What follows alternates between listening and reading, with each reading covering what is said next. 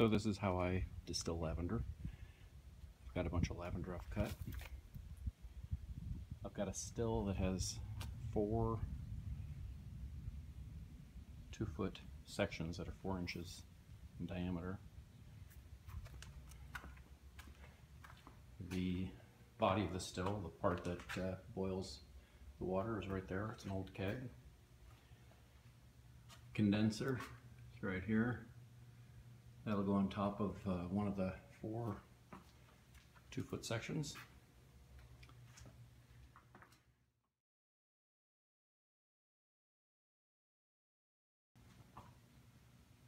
I've got the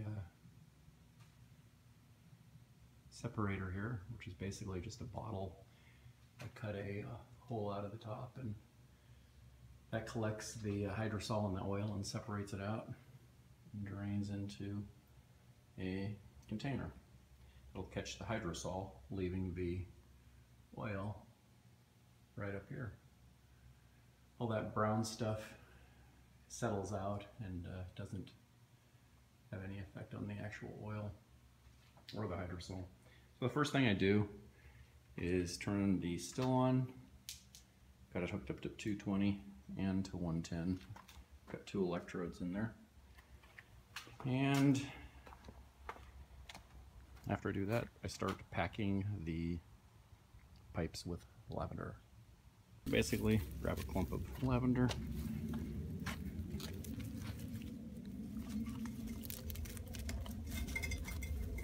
stuff it into the top of the pipe,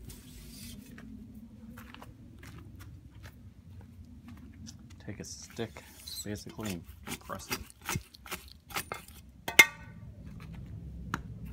and grab another bunch of lavender, and do that until each pipe is completely packed and full.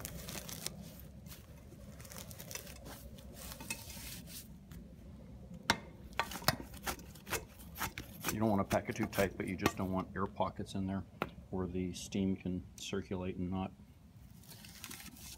proceed out of the still. Once I have these full and packed, I put the little rubber sealers on.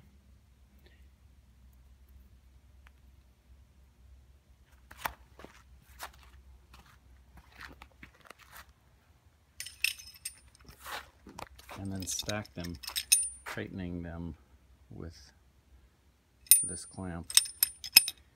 Pack these with just flowers, and I've packed them with just stems. Packed them with flowers and stems just to see what the difference is. And I think when the stems are in the mix, it definitely lends more earthy kind of notes to the scent. It doesn't detract, I like it. It's just maybe a more complex smell, and the flowers are just a pure lavender smell. I think the oil, frankly, is the same in both the stem and the flowers, though. I think the stems just have other components that give it a more earthy smell. So I wrap these around.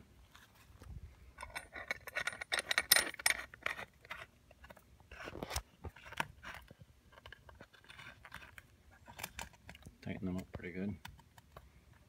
And I just do that for each one of them. Stack them on top of each other.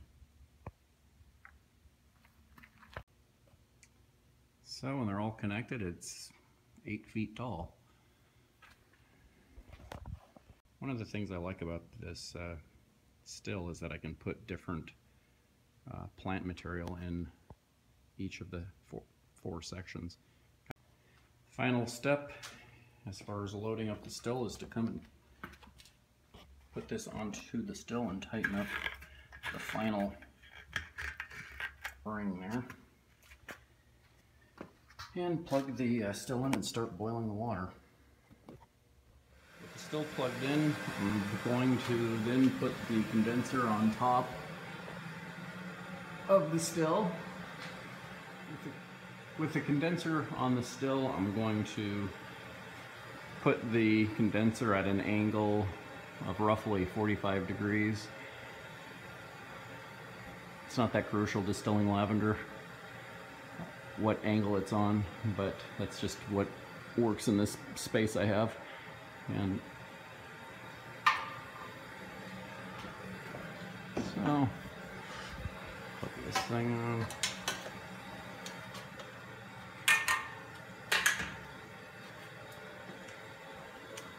At this point, I'll just place the separatory funnel underneath the spout here and turn the water on. Now I've got the end of the condenser into the separatory funnel, and I will turn the water on in this still. Got the source of water. Green hose goes into the white, which goes into the blue. Cold water goes up the funnel, or up the condenser, and comes out with the red draining into the floor. And I have to experiment with the rate at which you have the water on. You want it, as you're distilling, you're going to be feeling the water every once in a while just to see how warm it is. You want it to be about room temperature. You don't need it to be too cold, but you don't want it to be warm, because that will mean that the condenser is not going to be cold enough to return the steam back to liquid. So at this point, I'm waiting for the still to heat up. You can feel it's very hot. It's cold right here. Really hot right there. And that's just going to continue to get hot all the way up until it comes out the condenser. I've got the water on a rate of coming out about like that. Well, the second section is getting pretty hot. Top is not. That's actually pretty cold. But right there, it's very hot.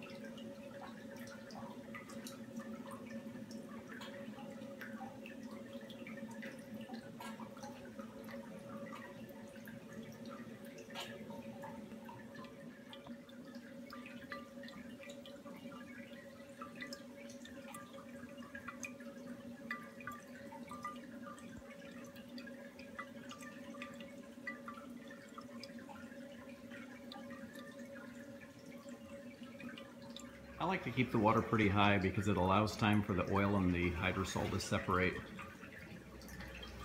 Too low and then it's draining out too quickly.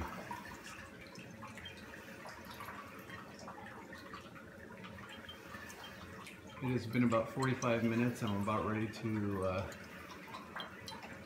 stop the electricity and end the run.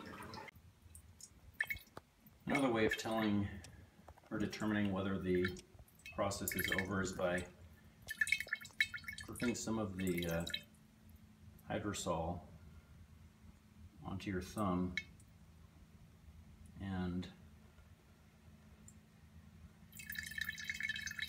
checking out how much oil is actually in the hydrosol.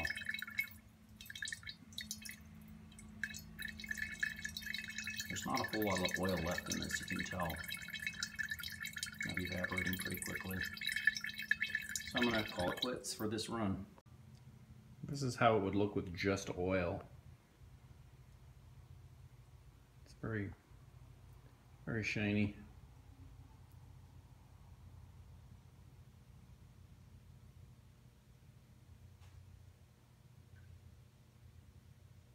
So I drain the hydrosol out till there's about that much. I let it sit for maybe a half hour or so, just let all the oil rise to the top and the separation complete. And then I open the spigot here and drain the hydrosol out, basically as much as you can. Of course, you don't want to get any oil. You don't want to,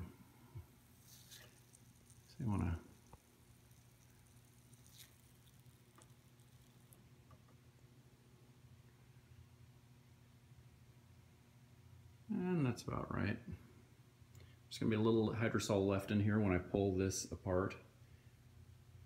And what we do with this is we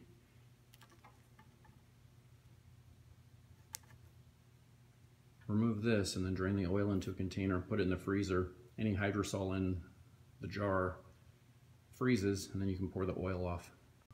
So this is really awkward to do with one hand. Basically, I've got a container, I've got the oil.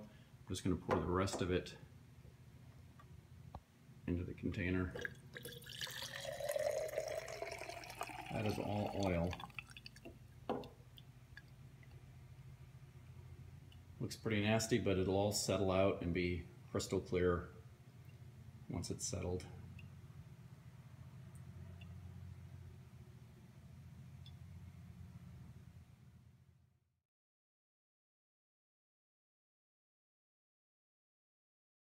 You can see once it's frozen, a little bit of hydrosol's on the bottom, the clarified oil's on the top, the crud's on the bottom, and you just siphon this off. Actually, I just pour it off into a funnel and then bottle it up. 3 runs has given me about close to 5 gallons of hydrosol.